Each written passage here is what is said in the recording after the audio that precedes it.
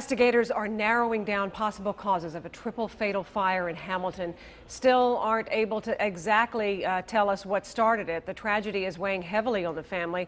Tonight, the children's uncle is speaking out, thanking the community for its support. 9 on Your Side's Tom McKee is live with this moving story. Well, imagine celebrating one of life's joyous moments and then seconds later you get a phone call that turns your world upside down. That's exactly what happened to Rafael Flores. He's the uncle of the 3 children who died in a fire at this Franklin Street house. He's also the brother of the father who was badly hurt in trying to rescue them. Rafael Flores placed teddy bears Monday at the memorial to his 3 nephews, a memorial that continues to grow.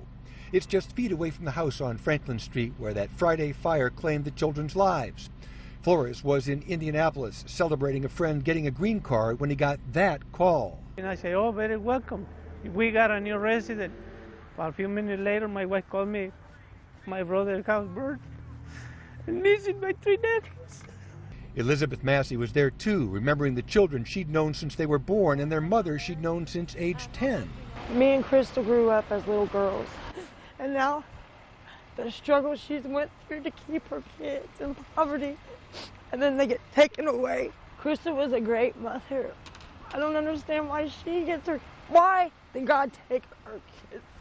And Mikey was a wonderful dad, too.